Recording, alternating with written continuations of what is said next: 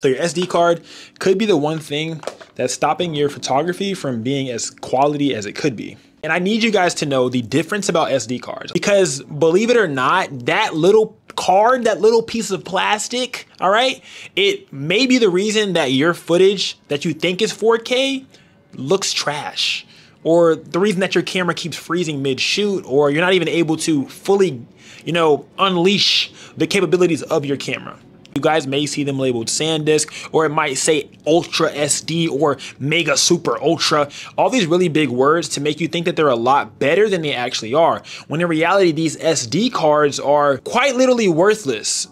depending on what you're looking to do. But if you're shooting at a higher quality, higher frame rate, higher bit rate, and just overall you want that more esque when it comes to taking photos or recording video, you need a higher V class, okay? But other than that, if it's anything bigger than that, or that has, higher file capacity or higher,